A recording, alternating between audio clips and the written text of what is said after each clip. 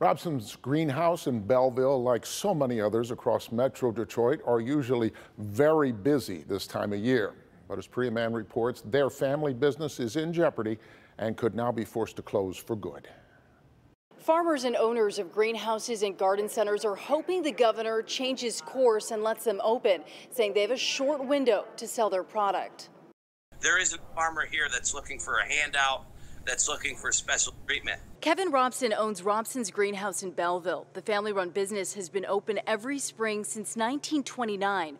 COVID-19 could destroy their season. Only open May 1st to June 15th. Their entire year's living in that 6-week period. Our window has been missed. On Thursday, Governor Whitmer extended her stay-at-home order and expanded restrictions. Unlike most states, Michigan deemed greenhouse and garden centers non-essential. If we cannot get this stuff out, it turns into garbage. It's hundreds of thousands of dollars that have went into creating and growing all these flowers, not to mention all the payroll for our employees, all the taxes that we pay. Robson says he's not minimizing public health concerns.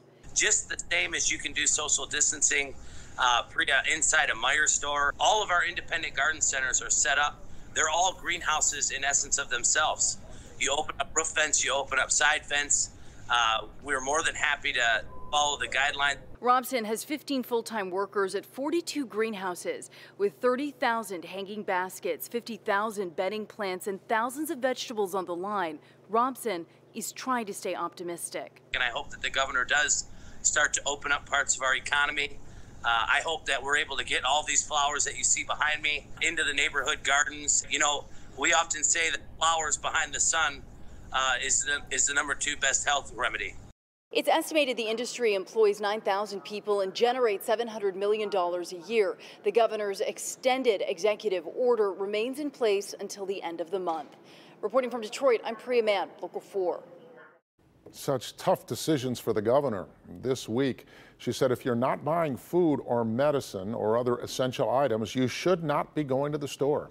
The Robson family tells us they worry the executive order will go well beyond April 30th.